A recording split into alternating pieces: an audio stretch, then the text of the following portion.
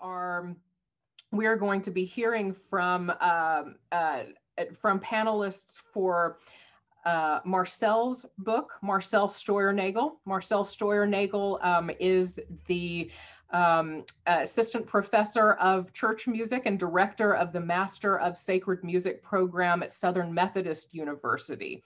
He is from Brazil, has published a number of articles in English and in Portuguese, and as I understand, is going to be doing some bilingual presentation this evening. So we're looking forward to that. On his panel are three scholars. First, Dr. Maria Cornu.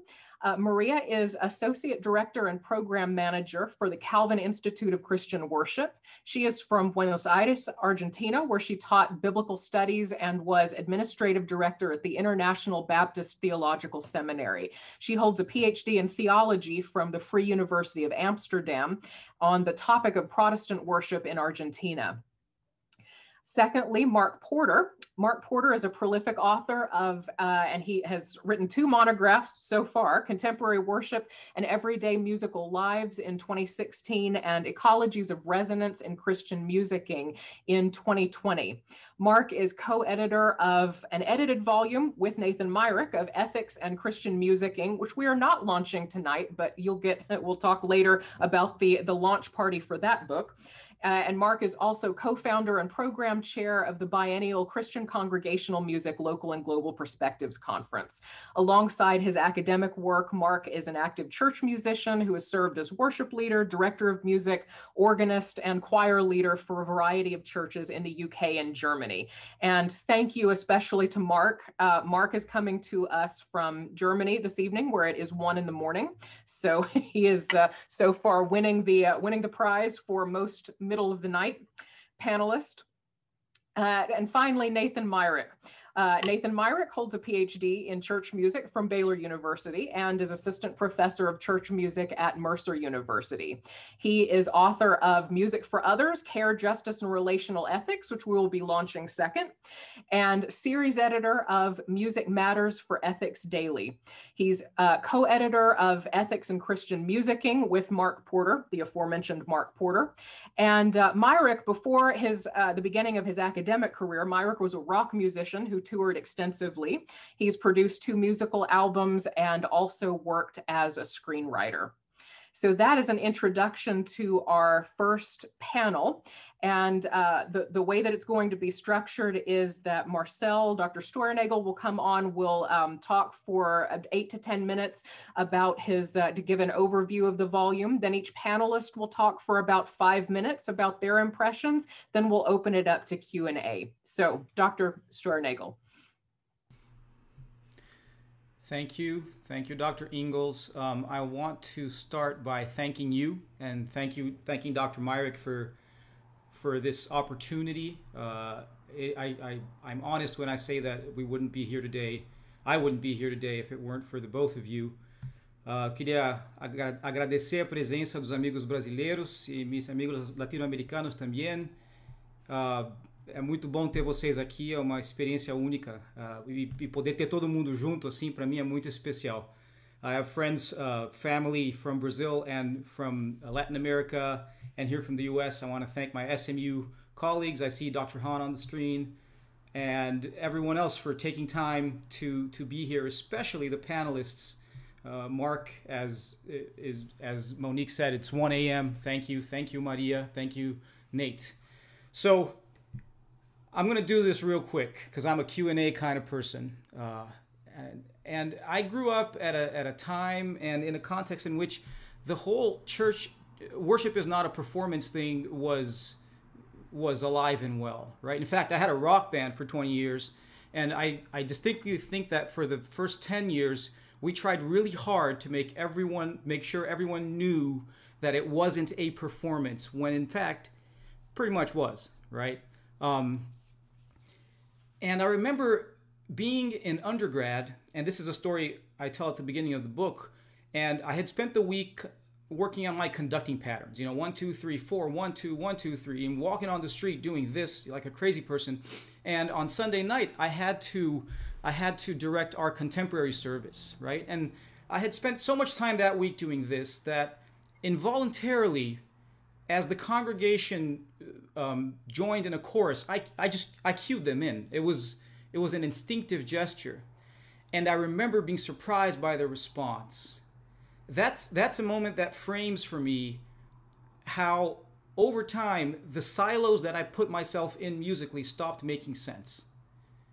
You know, the Marcell Brazilian jazz person, the Marcell rock person, the Marcell classical conductor person, the Marcell worship leader person. And in this sense, the book is an autobiographical attempt to reconcile experiences in church music, in concertizing, in composition, in touring, in improvising. I needed a new hanger to hang my experiential coat. Luckily, my brother, the other Dr. Steuernagel, who is also here and teaches at CU Boulder, exposed me to performance studies because he's a performance studies scholar. And Dr. Ingalls, my doctoral advisor, pushed me to tug on this thread and see what happened. They helped me realize that there is a theoretical framework and a disciplinary hub to study church music as performance. And here we are today. The book, Church Music Through the Lens of Performance, seeks to do several things.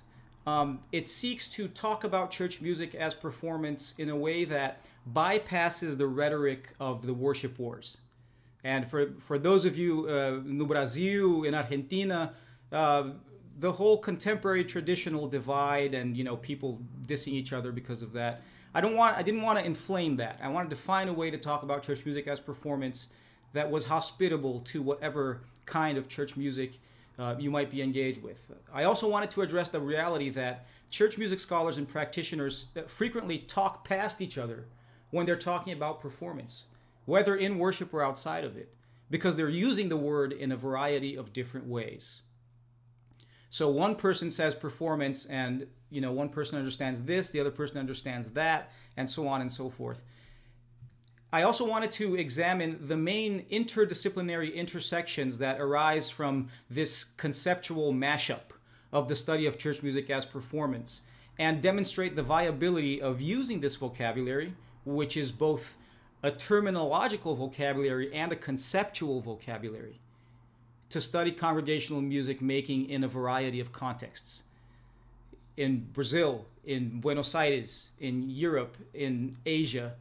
And I try to accomplish these things using a mashup strategy. I squeeze my ethnographic case studies and the literature together through the lens of performance theory as a way to provide a framework for scholars and practitioners to examine the doing and the being involved in making congregational music in these various settings. And this mashup evolves along a path of concentric circles. I start by talking about ritual and the significance of ritual activity in Christian worship. Then I talk about embodiment. As Richard Schechner, the godfather of performance studies, says, you know, your body is you, right? This recognition, this acknowledgement of embodiment as who we are and not a robot in which our mind lives. From there, I go on to this idea that worshipers make worship special in a variety of ways, one of which is music. We delimit the specialness of that space, of that time, for the specialness of what we're doing in that particular space and time, and we make it special. That's a concept used by ethologist Ellen de Sanayaki. And within that frame, I examine play and change and the ways in which we tamper with the music. The term I use comes from the research of Werner Evel, the Brazilian ethnomusicologist, who talks about messiness. And that's the term I use to describe what church music is. It's all over the place. It's really, really messy, right? So for those of you that aren't familiar with performance theory as a concept, the idea is that of being and doing, right? Church music as performance is a consideration. It's a stage on which we all play. And that's true for the usher. That's true for the person at the soundboard. That's true for whoever is on the platform. And also for whoever is in the pew. We do this together. And we perform our faith. We perform community. And we perform traditions. Or resist them, which is a kind of performance. So that's what the book does. And as I close, I want to read from the very last paragraph of the book.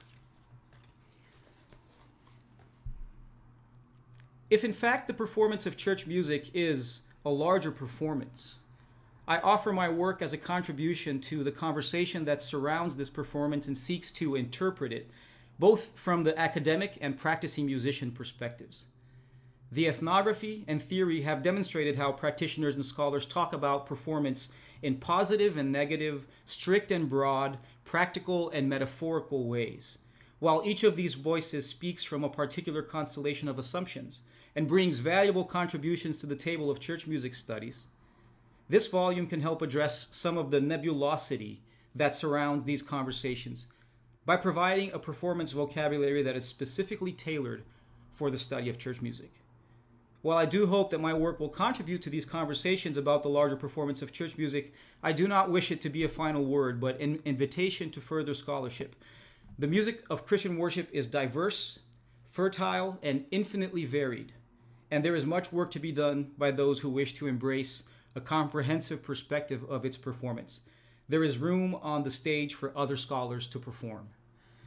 So in that sense, the book is a starting point and not a final word.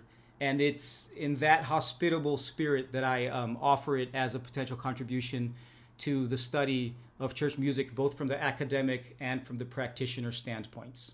Thank you very much.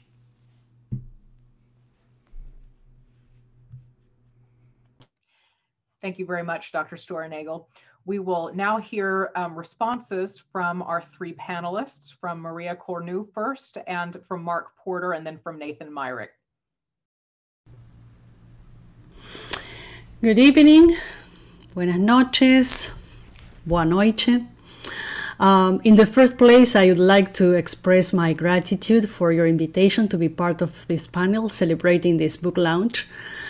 In my name and on behalf of my colleagues at the Calvin Institute of Christian Worship, I'd like to congratulate Marcell and Nathan for this remarkable accomplishment.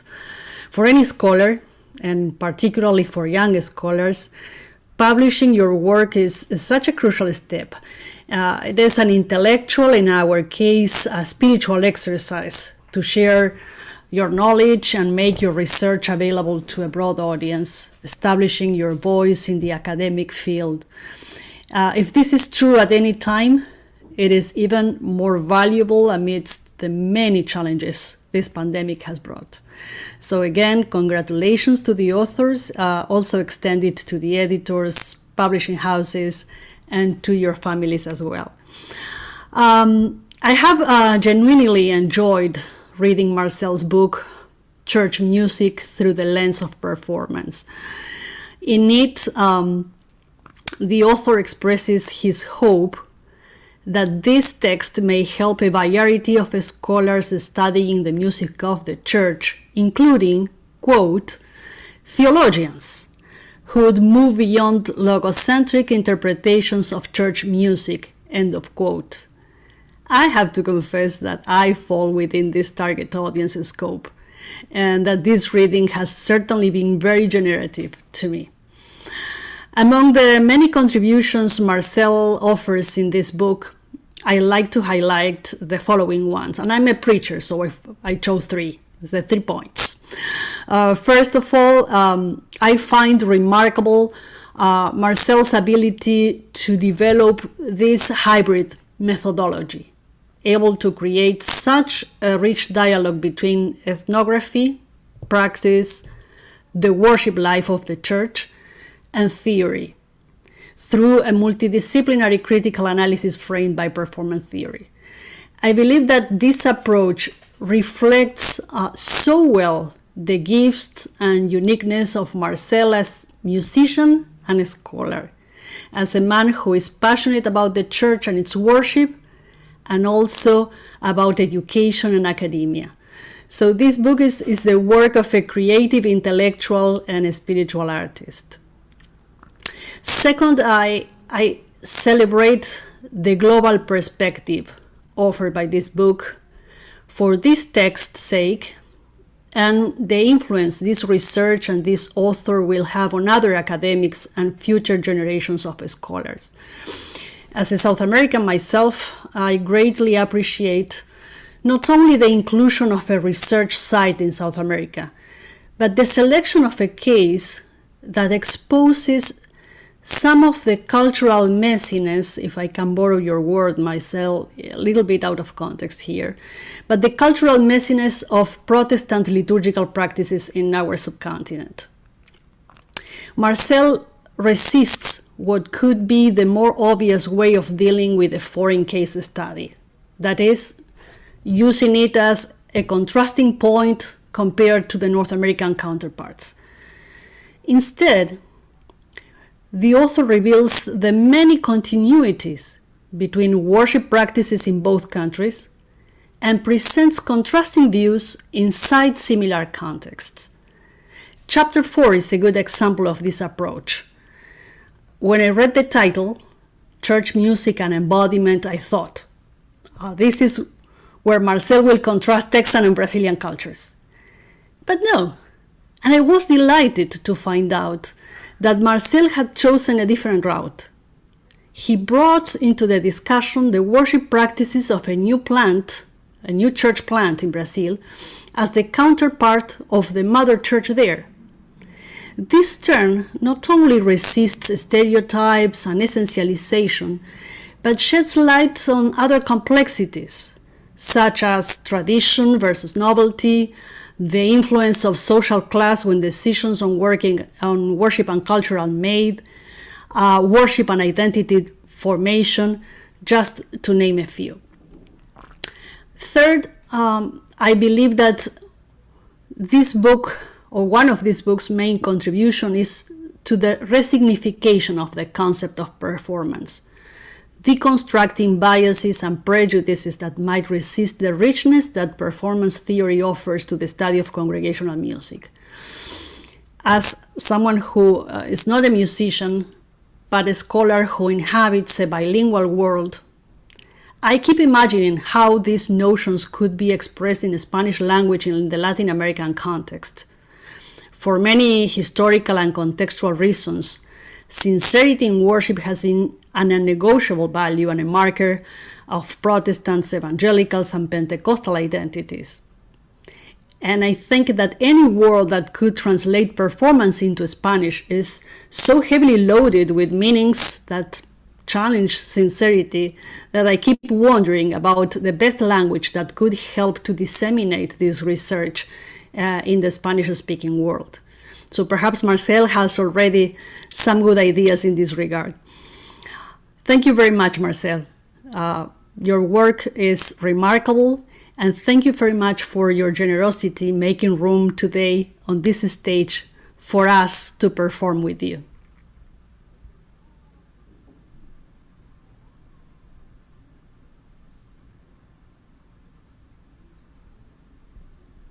My turn next. So first of all, congratulations, Marcell. First of all, I'll plug my headphones back in. First of all, congratulations to Marcell again on the publication of the volume. It's wonderful to finally see this work make the light of day in book format. Having read through, cited, and commented on various earlier drafts, I find there's so much in these pages to resonate with. And it's already provoked me to think about and reflect on the categories I choose to employ in my own research, the longer term trajectories of this field of study around congregational music, and even the models we use for our writing and scholarship itself. When the first congregational music studies volume was published 8 years ago, Monique, Carolyn Landau, and Tom Wagner framed the field through three main words: performance, identity, and experience. And the idea of performance has been central in pointing us towards the lived realities and activities which are utterly key to what congregational music is about. And as scholars, we've stumbled around with this term over the years. We've been caught in the tensions of the worship wars that Marcell drew our attention to at the start. And it's incredibly welcome then to have a scholar willing to dive headlong into the idea of performance, to open out one of these fundamental tensions within studies of Christian musical activity, in ways that are both deeply theoretically engaged and constantly refer back to real people, to everyday experiences, and to the attempts to grapple with the world around that worshippers engage with on a weekly, if not daily basis. And as we've heard, it's a book which thrives on tension, on ambiguity, on messiness, and on play. One of the things I'm most drawn to about Marcell's writing is his eagerness to embrace the chaos, to juxtapose, to offer multiple voices, and not always to resolve the tensions that appear through doing so, but to offer them to us and to say, here they are, and let's appreciate that. I'm incredibly drawn to the model of mashup which Marcell uses to structure the book. We learn things, we understand them, and we appreciate them when we bring one thing into contact with another.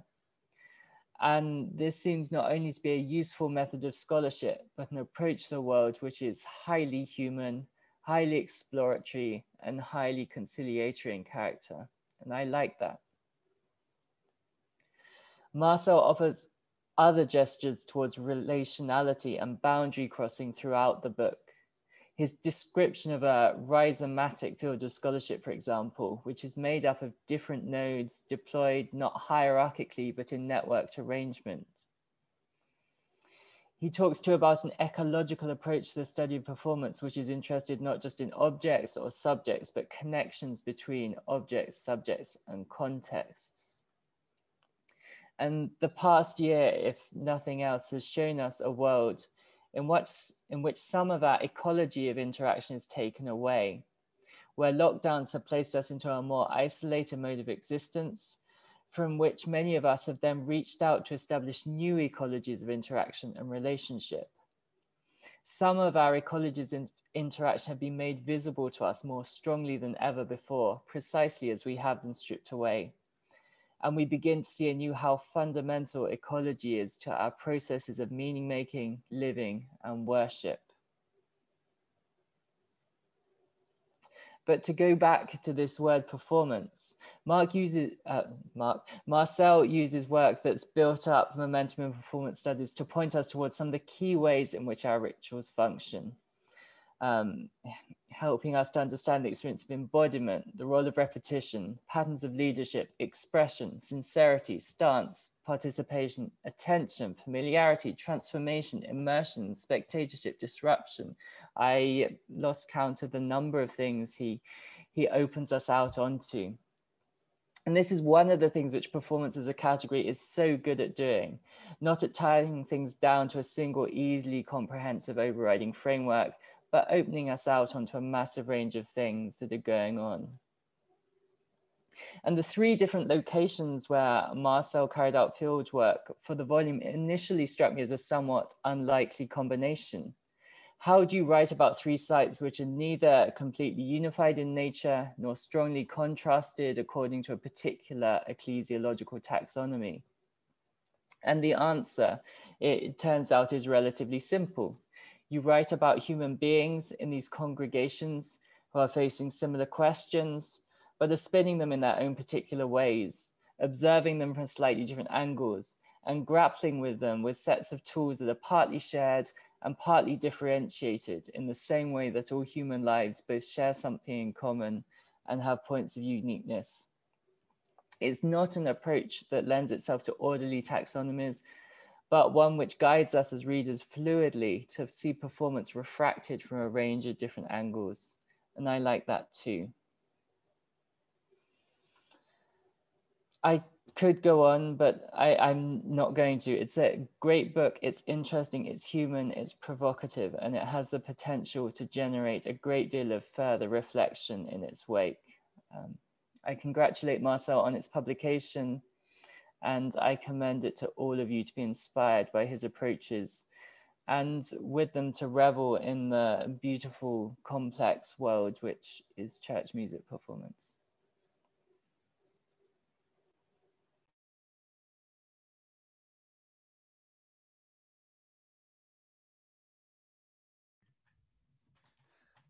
Just been told by the host that I'm supposed to unmute myself, so here I am.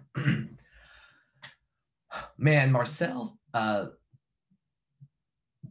do we start?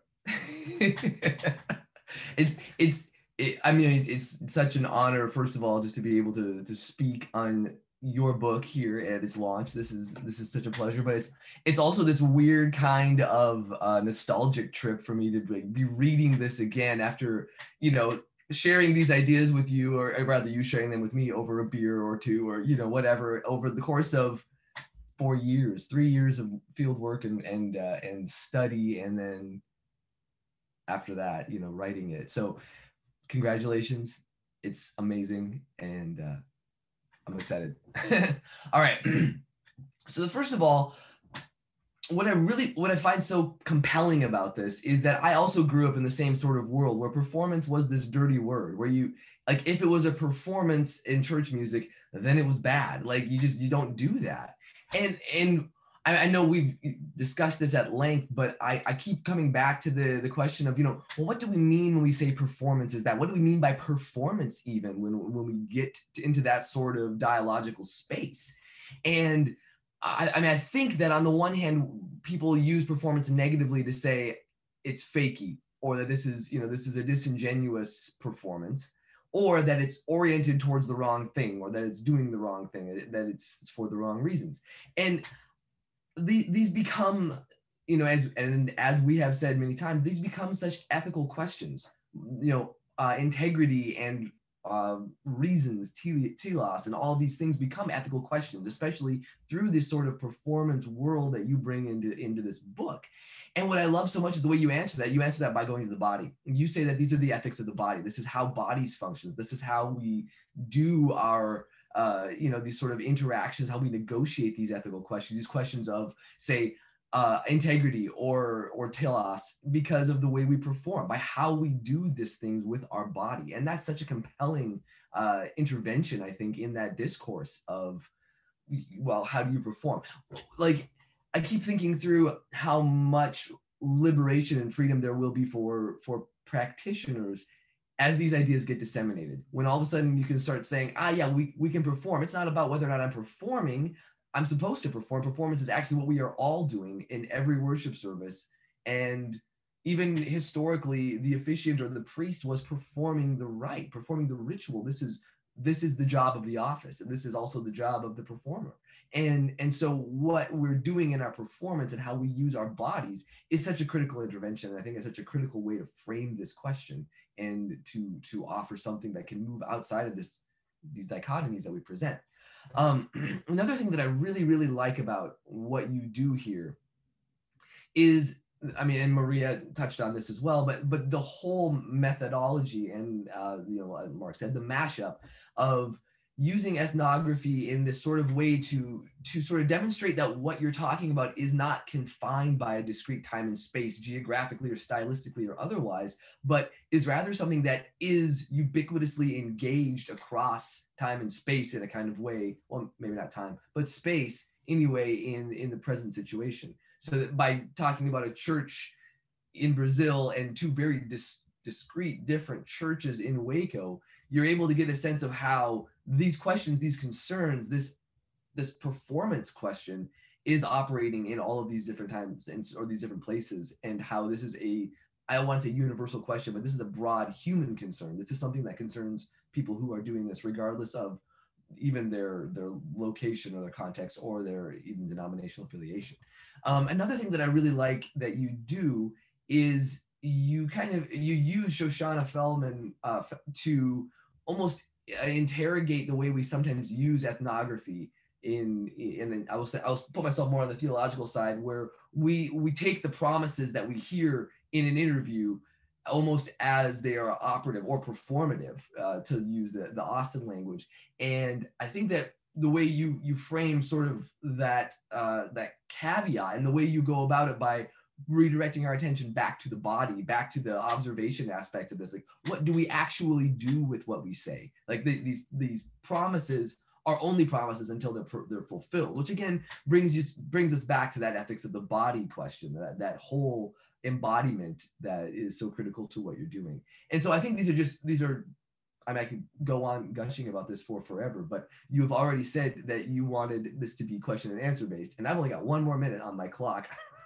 So I will end a minute early for extra questions, but this is a phenomenal book, and I'm really, really excited to see what sorts of waves and ripples it makes in all of the fields that it kind of trades in. So thank you.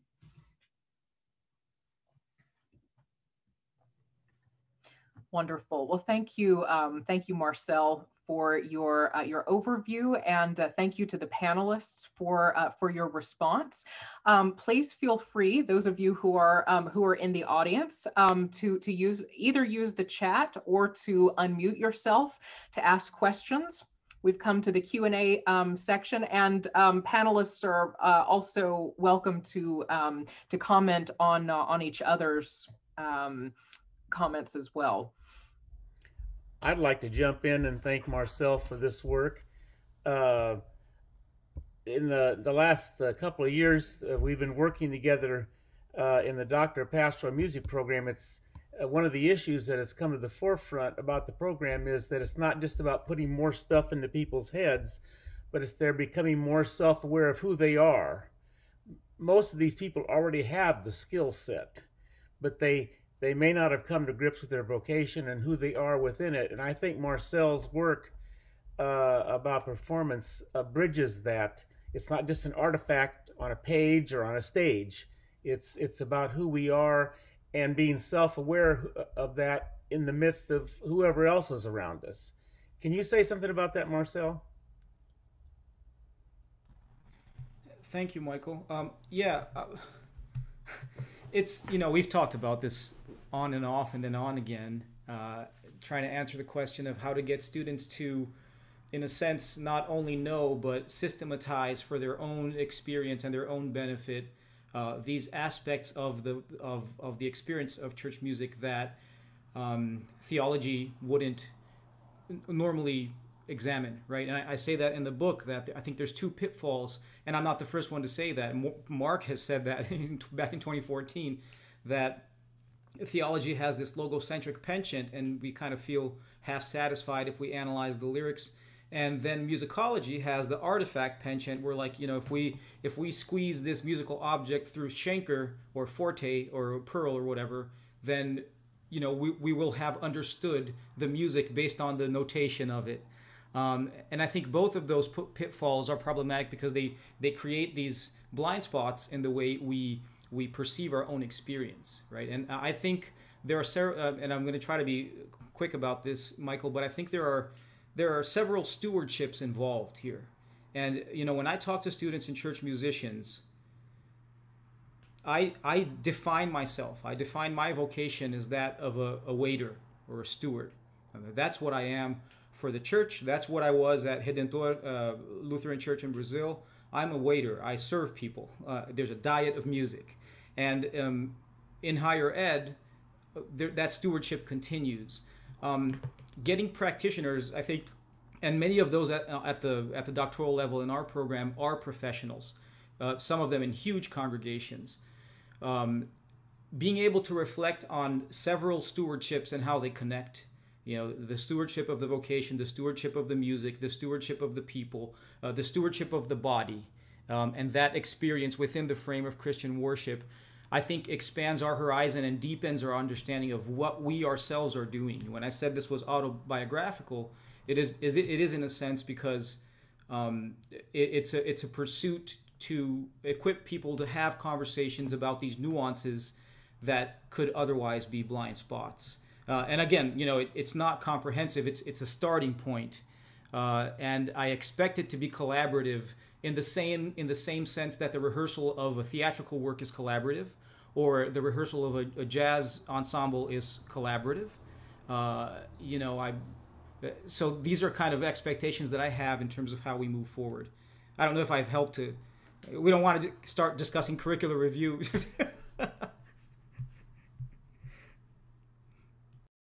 But that would no doubt be fruitful. Thank you, Marcell.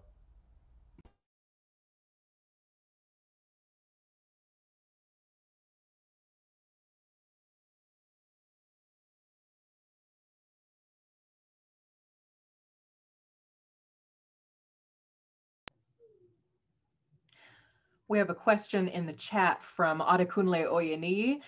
He asks, is there similarity between performance and then an entertainment in the context of worship? Thank you, Adekunle. It's a pleasure to meet you, albeit virtually. I think part of this is the discourses that we have inherited around those two words.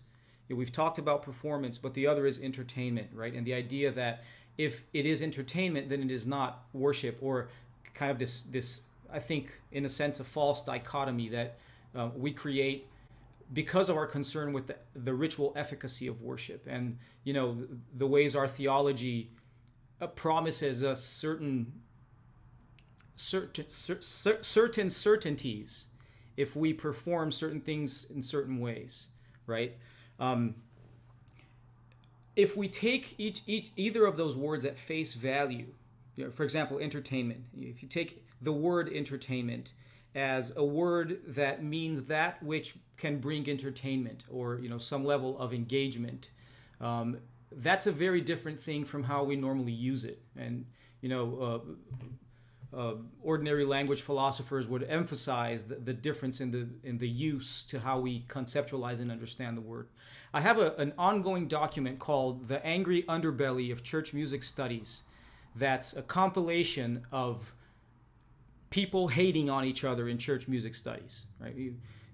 So people saying, this is entertainment, it's not worship, or that is contemporary worship, so it's not worship, or that traditional worship is boring. And it's an ongoing document that I have that I think represents the way that we've associated these words.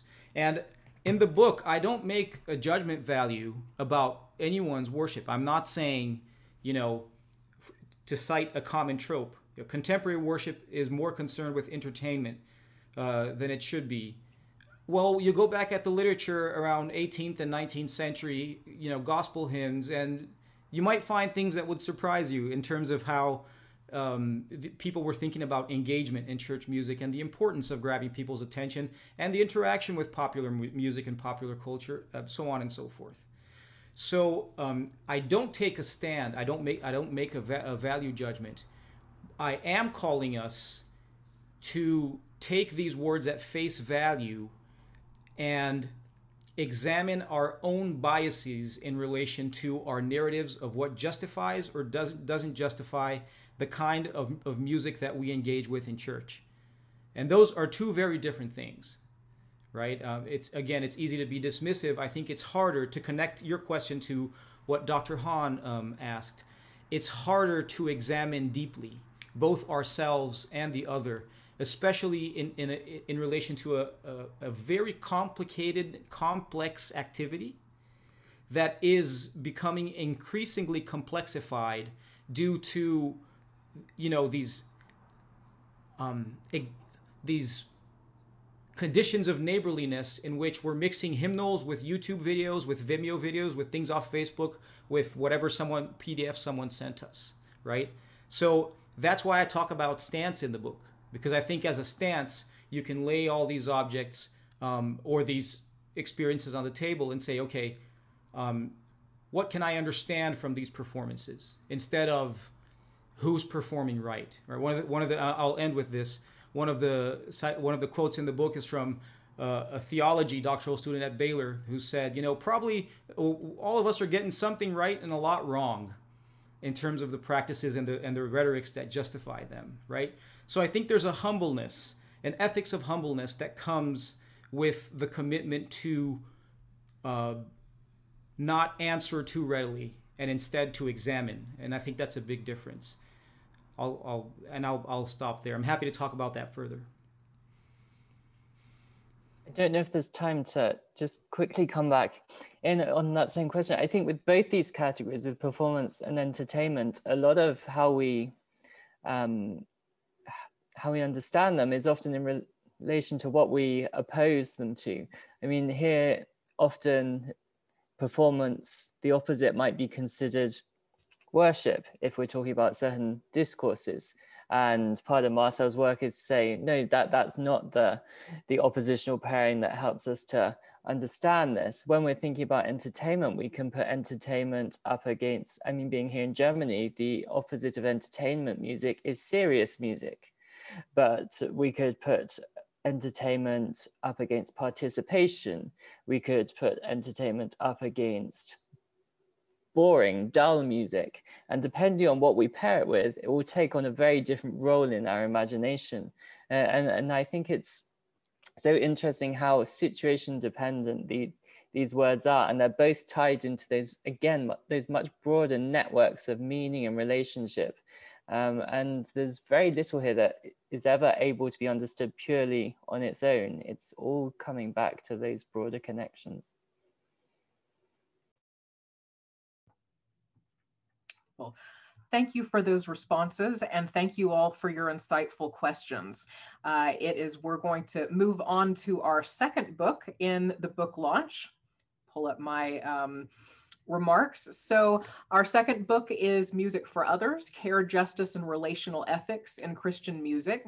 And the presenter, I'm going to go ahead and introduce, you've heard a couple of these before if you've been here, perhaps some are just joining us, so I'll renew the introductions. Nathan Myrick holds a PhD in church music from Baylor University and is assistant professor of church music at Mercer University. He is the author of the book under discussion and series editors of Music Matters for Ethics Daily.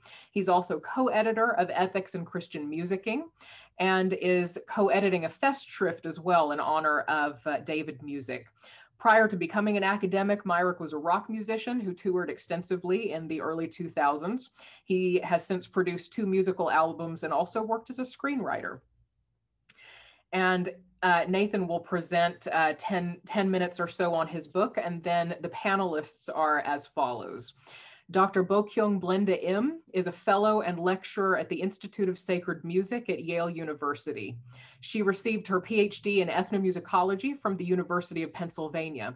Her work uses racial, musical, and religious scholarship to examine Korean Christians' engagements with Black gospel and contemporary worship music. Through her work, she draws attention to the ways in which Korean and Korean diasporic Christians navigate and contest the normative conditions of trans-Pacific modernity. Our second panelist is Dr. Paul Martins. Dr. Martins is Associate Professor of Ethics in the Department of Religion and Director of Interdisciplinary Programs in the College of Arts and Sciences at Baylor University. He graduated with a PhD in theology from the University of Notre Dame, and he specializes in Christian ethics. His research focuses on Soren Kierkegaard, Anabaptist theology and ethics, and issues surrounding Christian articulations of pacifism and just war. His books include Reading Kierkegaard, A Guide to Fear and Trembling, and The Heterodox Yoder. And finally, Dr. Marcell Steuernagel is also a PhD graduate from Baylor University in church music and now serves as assistant professor of church music and director of the Master of Sacred Music degree program at Southern Methodist University. He is the author of the aforediscussed Church Music Through the Lens of Performance from Routledge Press in 2021. He has presented and published widely in English and in Portuguese. Originally from Brazil, Steuernagel served for over a decade as the worship arts and communication minister at a Lutheran church in Brazil. So with those introductions in place, Dr. Myrick. Well, thank you, Monique. It's quite an honor to get to talk about my book, and I feel as though I am underprepared to do so, which is like this double injustice. So forgive me for my inadequacies. I want to say double thanks to Monique, though, for first of all putting this thing together, but also helping me put the book thing together back when I was a PhD student at Baylor, and when Monique was my dissertation advisor, and she read many too many over-caffeinated early drafts of what became Music for Others and gave lucid and kind yet very constructive criticism and feedback. And so I would just like to say thank you so much for everything you've done and continue to do for all of us. So the book for me began like, at least in terms of my thought process, it began in about the fall of 2008 when I was touring with a music ministry called CTI Music Ministries. It's now defunct, but it was, if I were to describe it now, I would say it was an intersectional group of young adults who were working both out their own faith, but also trying to figure out what musical ministry and missions might look in a post-evangelical sort of context. We were touring in the US, Canada, and some overseas stuff as well. And where I found myself in the fall of 2008 was touring primarily in prisons, homeless shelters, rehabs, detention centers, and other sorts of places that were generally, first of all, I thought was really cool, but also at the same time were very out of the way and very much off the radar of an aspirational rock and roller. And I was really struck initially by, well, there were a few things, but one place in particular really, really stood out to me. And it was on Vashon Island in the Puget Sound. We had just played at the Riverside Rehabilitation in Seattle. And then we had gone out to play at a small Lutheran church on the Puget Sound, or in the Puget Sound on Vashon. And I stayed with a couple of men, and they were probably the first LGBTQ Christians that I'd ever spent any like extended time with. And the experience was jarring for me, as at the time I would not have been an affirming person. And even though I would like to have thought I was welcoming of something like that, but I certainly wouldn't have figured out how to be an active affirmer of LGBTQ identity in people. But the hospitality that I was extended was such a profound experience for me. And when I left, after I think we had 2 days there, they gave me a key to their house and said, here, this is for you. If you ever don't have a place to stay, you always have a home. And so I still have that key. And what struck me so deeply about that was the profound relationship that they were willing to enter into with somebody who was doing something, and maybe I wasn't even on their team at the time. And it really jarred my way of thinking, not only about ministry, but also about ethics. And it just so, it's more a happenstance that I was doing music, that music became the way that I started thinking about these kinds of things through. I started thinking about the way that God relates to us and the way that we interact with God, when we think about God's agency in the world, and what, how are people made, and what kinds of things are a part of creation, what things are imposed on it, and so on. And these thoughts sort of percolated. They percolated through finishing up my undergraduate degree. I'm a 2-time college dropout, so this was between dropout, or right after dropout number 2 that I was doing this. And so I went back and I finished up my degree, and then I went to seminary. I went to Fuller Seminary, and I was a terrible student in undergrad, and so I think I had a 2.78 GPA or something like that. So those of you who are professors, take it easy on your underperforming undergrads. They may still be successes in life. And I had to enter the MDiv program at Fuller, and then after I got my GPA up over a couple semesters, I was able to transfer into the MA program. But I was looking at, even at that point in time, looking at the way that music informs or participates in these relational, ethical formations. And at the time, I was thinking about it in terms of formation. I was thinking about it in terms of virtue ethics, and the way that communities and individual identities are formed through participation in Christian narratives, participation in communities and things like that. But I sort of had these rudimentary ideas, and by this point in time, they were more than rudimentary. I was very committed to figuring out what this whole music and ethics thing was. And I remember wandering around, this is gonna make me sound like Eurotrash, but wandering around Paris with a friend who was a PhD student at UCLA at the time, and kind of spilling what I was thinking to her, because she was working on her dissertation also on music and ethics. And she looked at me and said, "You're not talking about virtue, you're talking about care ethics." And I went, "Oh yeah, I absolutely am talking about care ethics." And so when I got to Baylor, which was the following month after this conversation, I started talking to Monique about these things. I started talking to her about, okay, so care ethics and music, and how might this work? And Monique put me in contact with Elise Edwards. I think Paul also helped with that, Paul Martins. And so that sort of got this idea and this way of thinking about Christian ethics and music from this very, from what generally doesn't count as insider theological ways of doing it. And so I definitely embraced that in the book. I've just talked a lot about what happened before the book. I should probably talk about the book a little bit. The book itself takes that realization of relationship and the fact that relationships tend to be valued outside of power structures more so than within, or maybe by people who occupy the sort of heights of privilege and power. And so I use that as sort of the springboard into doing the ethnographic research, to talking about people who are talking to people who were either in liminal states, grad students in a sort of out of the way context, or people who were just worshiping in a church in Waco. And some of the people who I talked to were also obviously, established people, but I wanted to get this perspective. I wanted to think about it from a different perspective. And what I found was, first of all, that music is just inherently, inescapably relational. Even if we talk about the lyrics of music, church music, as making it good, eventually, and by eventually, I mean within a couple of sentences, people started talking about their relationships. They started talking about how, like, the way that they sing or what they sing just reframes the way they think about or imagine themselves to be in relationship with other people. And so again and again, the refrain of other people starts coming back into this.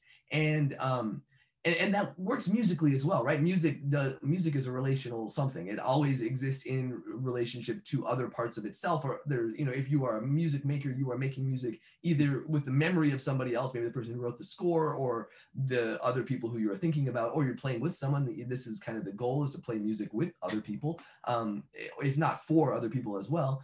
And so this whole, like, the overwhelming ontology, like, so feminist theologians and ethicists call this the ontology of relationships. That this overwhelmingly inescapable context of being is to be in relationship. And this is so obvious in music, and musicologists, I think, sort of inherently, or just musicians even, just inherently get this. But then to say, this might actually be a theological claim. There's something in here. And so then I went back to reading, say, the Bible or theological works with that hermeneutic in my mind as, okay, that's a relational claim. This is about how we frame ourselves, both as identities, but also as relational somethings in terms of those relationships. But relationships aren't always good. Like, we can all think of abusive, dysfunctional, kind of, I would say, evil relationships. And so this counterpoint to the care and relational side of things is that of justice. But what is justice, right? Like, is it quid pro quo? Is it some sort of retribution for wrongdoing? Could we conceive of justice as a different mode of engagement? And maybe thinking through music can help. And I think that by talking about restorative justice in the context of relationship, and using the idea that Amartya Sen and Martha Nussbaum developed as the capabilities approach to human flourishing, is a much more productive and helpful way of thinking about relational justice, that is allowing, and not even allowing, but hoping to ensure and facilitate acknowledging the capabilities of other people and their ability to be who God has made them to be. So there's the big narrative and the big thought behind the book. And I'm losing my voice again.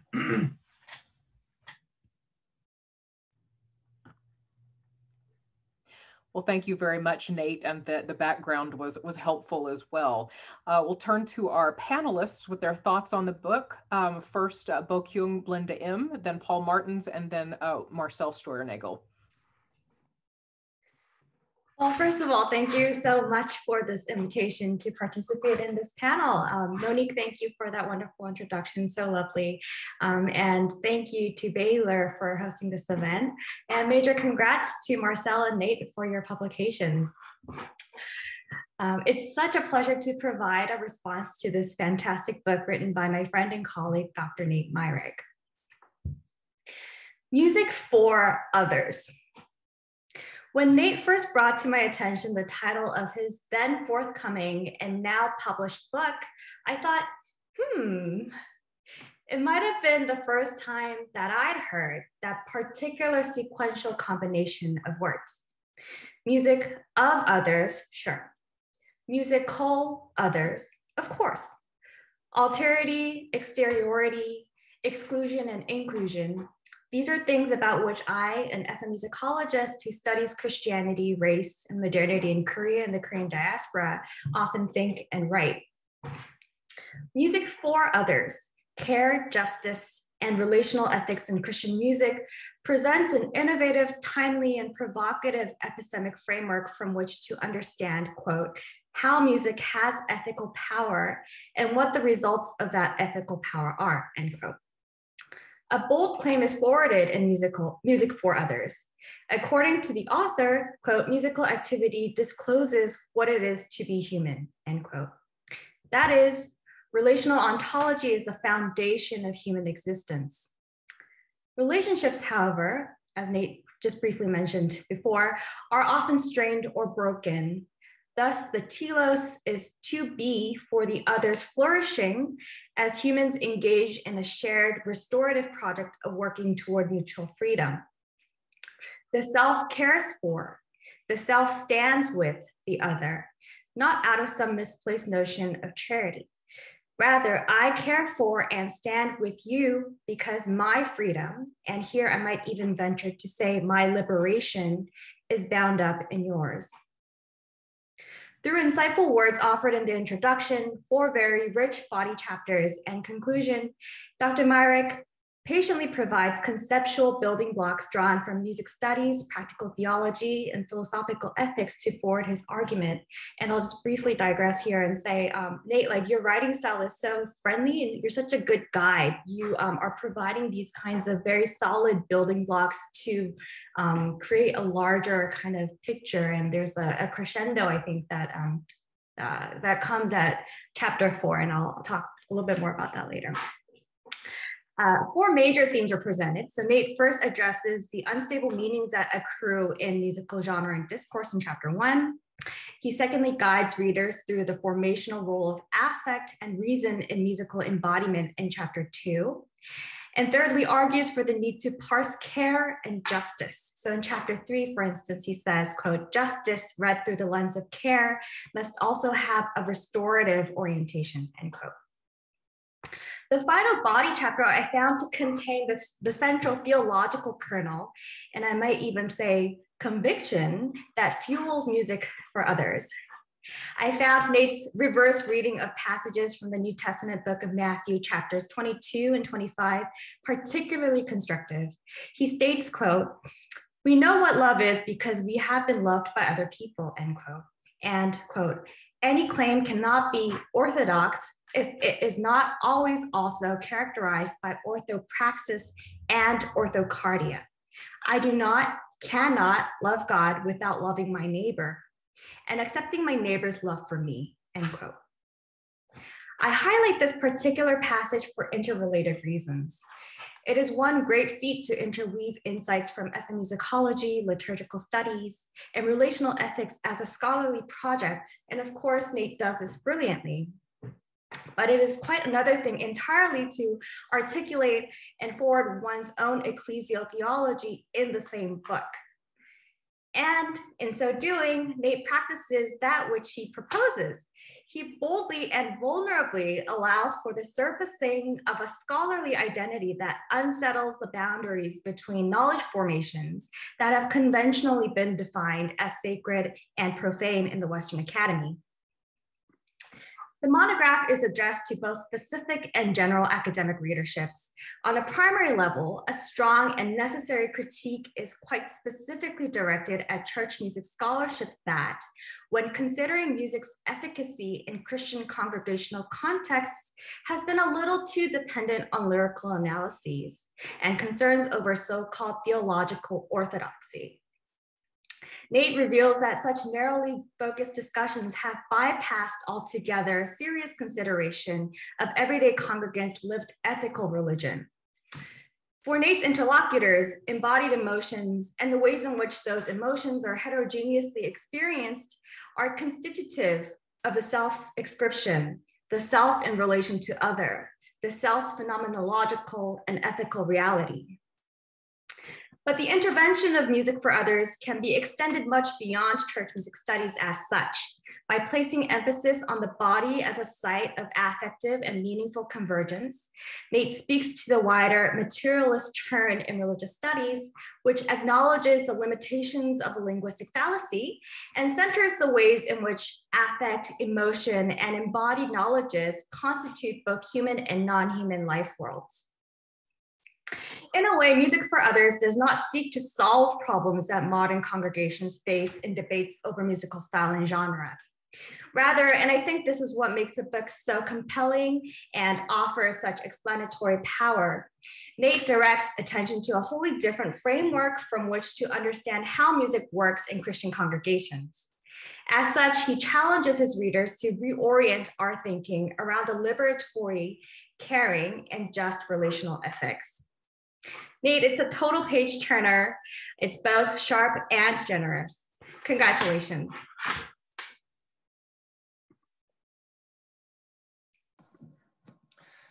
Well, thank you, Monique. It is an honor and a pleasure to be here this fine evening, afternoon, whatever it is. Nate, very well done. There was many days I didn't know if this day would happen for several years. I will say a couple of things very quickly. I have 3 observations and then 2 questions. You know, of course, I'm going to ask you questions. And it has been far too long since we sat down and talked about metal. So maybe another day that will happen. But first, the first observation is simply this. This is incredibly well written. It's ambitious, synthetic, and articulate. And it's much better than a dissertation. That's not to say anything negative about the dissertation, but it's much better. And the maturation of your thought has come a long way, even in the last couple of years. And I do think it feels very much like you get to say what you want to say here in ways that you haven't, I think you've been wanting to say for a while. So that's his first observation. I really enjoyed reading it. Secondly, and I think, although you've named very, very generously a lot of influences here, I think I want to highlight Elise Edwards' fingerprints here. It seems to me that they're all over, and that is excellent. That makes this book very good. Inevitably, your book is heavily oriented towards the North American context, but you have learned well how to give kind of a careful and sensitive attention to marginalized and underrepresented voices in the church. And I am impressed with how this book embodies the care that it invites. So that's another kind of, I think it's been mentioned already, but I think the book embodies exactly what it calls for in very helpful ways. And thirdly, and this gets to not so much musicology, but to the kind of the theological and ethical questions and kind of argument underneath it, within and also underneath the text. I really do appreciate your reading of the 20th century, 21st century ethical tradition. From loving the neighbor back to loving God, from Levinas to Bonhoeffer to Gustafson to H. Richard Niebuhr. Your attention to the relationality between people and the relationality between oneself and God is very fruitful here in your relational ontology. Says a lot in multiple kind of discourses and in multiple kind of disciplines, and I think you've done this work very carefully. But this leads me to the first question I want to ask you. and I'm asked this question, not, I don't mean that, it's an open question. And so I'm asking it because I want to hear you think and talk about this a little bit further. And it's related to the relational ontology of the previous observation. So in the continued reflection on the I-thou relationship in Christian ethics and the discourse more broadly, the logical conclusion ends in Levinas, and you pick this up in a variety of ways and you reflect on Levinas. Yet, I think it's also important to note in the historical development of this trajectory that Levinas is the first, and Derrida, like him, essentially collapses every thou into an abstract human thou, in the sense that what we have is, at the end, all thous are human and desacralized. And so I wonder I want to hear you say more, given, and I want to also say, I'm very sympathetic, and I'm affirm the way you've constructed this as a kind of corrective and a way to address a bunch of excesses historically, and I think that's really right. But I do want to ask, at the end of the day, and your book doesn't claim to answer this, but it begs an answer. Where does your argument end up in relation to God? Is there a sense in which we eventually do get back to an ontology, relational ontology between humans and God? Or have you provided a narrative that collapses this, and it's precisely that's where our performance is, and that's kind of all that matters? I don't think you think that, but I wonder if what you say here can be read that way. And so I offer that as a friendly question, but a question that I think emerges as you think about this. And then one last question. This is both a book about identity making and identity destabilizing. And music is involved in both of these. And it's also then a book that helps make sense of why monocultural worship communities are so attractive in all kinds of ways. And there's all kinds of ways that question can be approached, and you do that well. And yet you try to address this through justice and care, and I think you do this very, very well. But my question is this, and I think this would be answered differently in different contexts, but I think it's also a question that kind of begs for a kind of at least a general treatment in one way or another. How far can Christian music become open to revision, open to care, or open to justice and performatively before it becomes inauthentic for a community? And there's a sense in which you could think about this in the Waco context. How far can Lakeshore stretch in relation to the Greater Ebenezer before it ceases to be Lakeshore, or vice versa? And are there something, and we're not going to even talk about cowboy churches here, although one is very tempted, but there's a sense in which how far do you imagine that this care and justice can stretch before communities become inauthentic to themselves? And so those are, again, friendly questions. They're not meant to be fatal in any way, but they're questions that after I was finished and all the great things that are accomplished here, I wanted to hear you talk more about. And so since we're talking more about it, I wanted to ask you today. Thank you. Can I go ahead and respond before Marcell comes in? Okay, yeah, Paul, thank you. First of all, point out one, like, good call on Elise. That was exactly why I mentioned at the beginning. And the second thing, that American theological ethics thing was from a seminar that I took with Paul, and so of course he's got the inside track on that thinking. And I definitely got some good feedback on the seminar paper that I wrote for him that formed part of the sort of framing for that chapter. So Paul's got an inside track on this. Those are questions that I was really hoping somebody would ask. And I'm gonna qualify my responses by saying that in some ways these are still the operative questions that I'm wrestling with, and in some ways I'm also, as I'm resolving them, I'm finding myself moving in different theological directions that are in some ways much more safe than I guess I wanted to be, but in other ways much more radical and unsettling. So I hope that is true and obvious as I go through answering these. I tried to write down all your questions, and so you're gonna have to remind me of them, since it's like I'm on my dissertation committee again or something. Okay, so first of all, you asked, and you rightly point out that the I-thou dichotomy eventually, and especially in the continental philosophers, collapses into an everything is a thou. There is only an I and a thou. Which in turn, of course, leads to this desacralization of everything. If nothing is profane, or if everything is sacred, then nothing is sacred, because sacred in essence or by definition depends on an other to frame itself against. This is the existentialist dilemma, right? How much can there be an I until there's a thou, and the distinction therein is determined.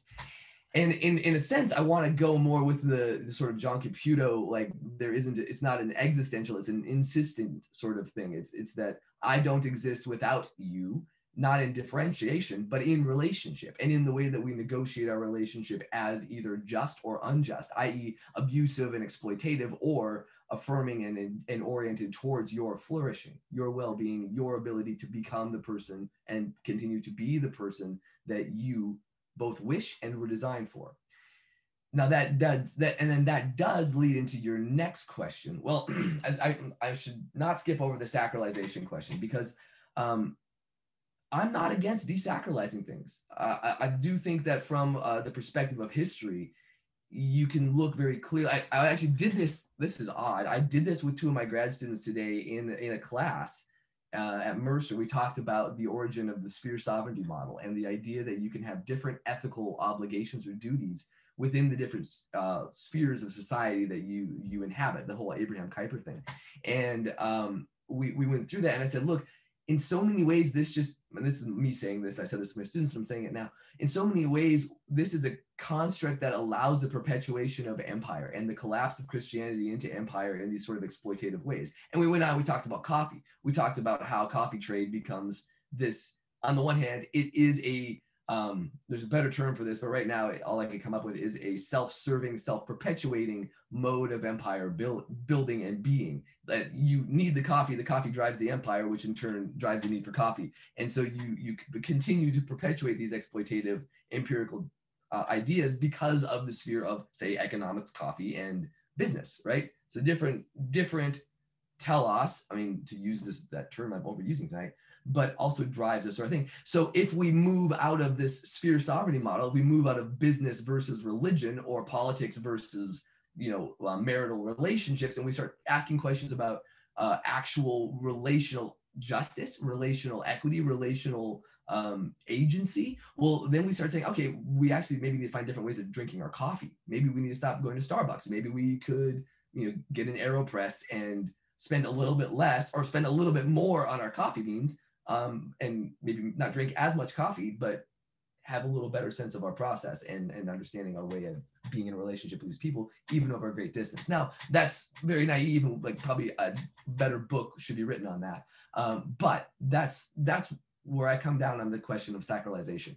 I'm not for it. I don't think we need sacralization. I think it actually, more often than preserving the purity of the thing that's being sacralized, it actually perpetuates the arena in which the unjust actions of power are allowed to flourish on their own, unchecked. So that's my answer there. Now you can come back and say, well, do we lose the, if we lose the autonomy of, say, church and state, or the separation, then, then it's zero-sum Nietzschean power struggle of, who wins, right? So this is why I say relationship is still that intervention. This is still the thing we need to be orienting our object, or orienting our agency and our energies towards. So that is probably a much longer conversation, and I shouldn't have opened that box. The other question is the one about authenticity. And at what point does a community move beyond the bounds of the integrity of its identity?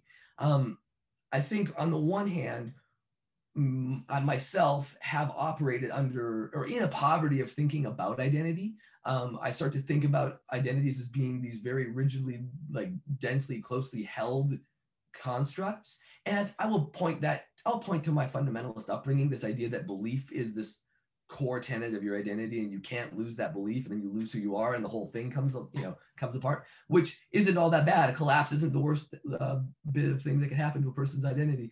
But I'm also, I think authenticity also serves that empire. It very easily becomes the modus operandi of an entirely huge conglomerate industry machine, like, say, the celebrity of worship leaders. My goodness, the billion-dollar industry, multi-billion-dollar industry that generates and that serves. That's a huge, huge reason for that kind of perpetuation, and the fact that you need to be this kind of authentic to make it happen. So that's partially doing the word attack, picking on the word, and you're actually talking about the limits of being. At what point do you stop being who you are?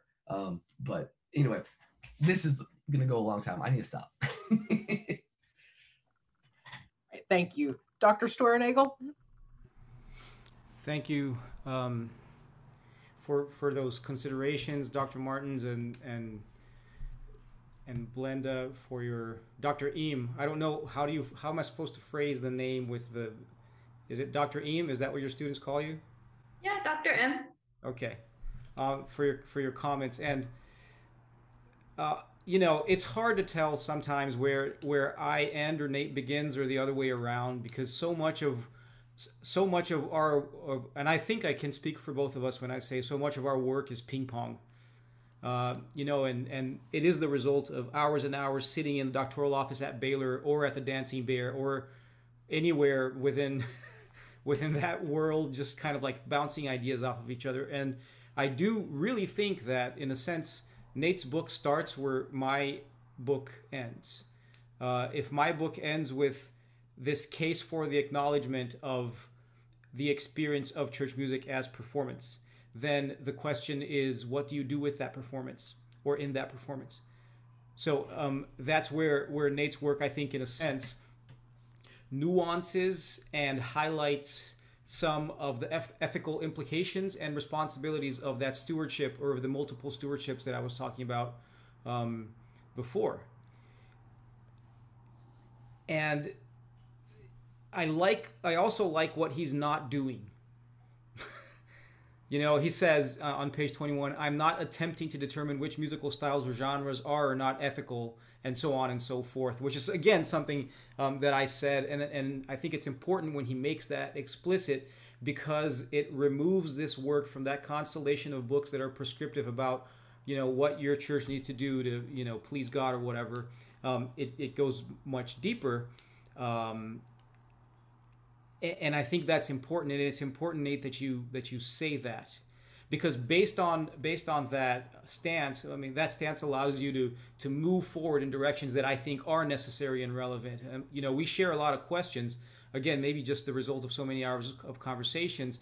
For example, in chapter 1, the concern with the significance of music and human experience in general, and Christian congregational music in particular, which become particularly clear on page 25 to 28. But what happens after we acknowledge the embodied experiential nature of church musicking, right? And I'm going to use the verb here.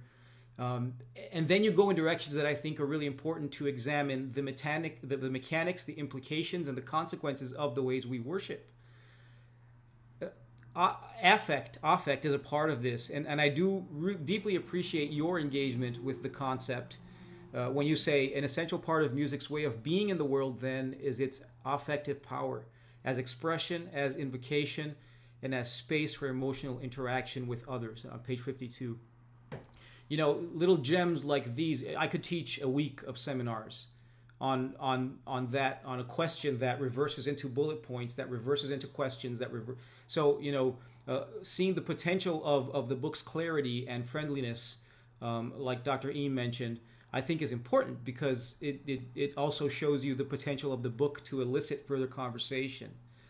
And the fact that you focus on experience, and I think that's what the ethnography helps to do, is it removes ethics from, you know, the ivory tower and into the worship space, with all its grittiness and its rubbing of shoulders and its people, you know, smelling each other and stepping on each other's toes. Or remember, at least it was before COVID. Nowadays, you know, everything is screwed up, so it's a different world. And I like that in this process of nuancing, you advance what I consider to be fundamental questions of an ethical investigation of church music scholarship nowadays. Right? So if Dr. Randall Bradley wrote about hospitality in From Memory to Imagination about a decade ago, when you go into hospitality on pages 77 to 80, or that little bit, you're taking it further in connection with the framework that you've critiqued and constructed in ways that make it radically helpful. And I deeply appreciate that, especially because I have to finish a paper on radical hospitality. So much appreciated. These convergences and the way that you take these themes and steward them further do great service both to academics and to scholars. And you arrive at a place where you can say on pages, you know, I'm not going to read the whole thing, but page 91, Congregational music then is ethical when it enables human flourishing for each individual in the community. And you go on with a list of what this ethical congregational musicking might mean in experience, which is great. But I deeply appreciate that you don't stop there. You crystallize the ethical intention into a compelling invitation with potential markers of what that ethical Christian musicking might look like. And it's not a 10-step program for ethical music making, but more of a covenantal stance, more of a way of making music in church and thinking about that making. So on page 92, you say, I contend that a musical ethic of care is one that pays attention to the relational and affective discourses that music embodies and seeks simultaneously to leverage those powerful discourses towards human flourishing, so on and so forth. Y'all better read the book. But that, again, that next step, or the step beyond the intention, is helpful because it, again, allows us to think about the ethical frameworks, but also about the implications of the intention in practice. And I think there's a potential for great impact, not only in academic circles, but I kept thinking, hey, this would be a Sunday school worship morning reading book for an upper level Sunday school. Maybe a little bit daunting, but doable and important, I think, if they have the engagement for that. So, I just think we should market these books together, do like a package deal or something, because the fact that they're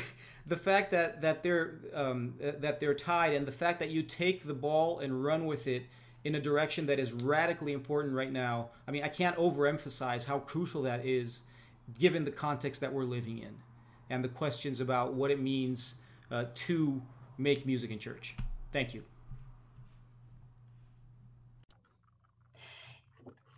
Thank you, Marcell. And we have time for maybe a quick question or comment, and I would invite Drs. Steuernagel and Myrick to put if you have codes for people, to put those in the chat, discount codes from the publisher.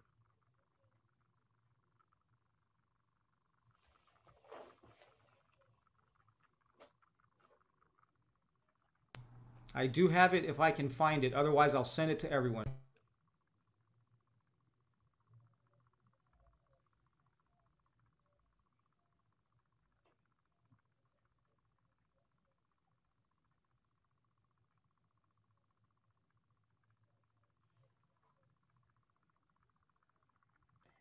We have Nate's code here. Yes, thank you, from OUP. Yeah. Academic. Friends, I'm trying to find my code. Again, if I can't find it right now, I will get it to you all. I should have it. No worries.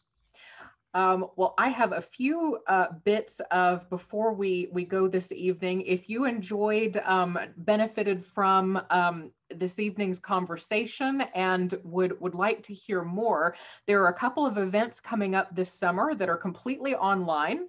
The one, and so one focuses more on the practical dimensions of church music making. The other is more an academic conference.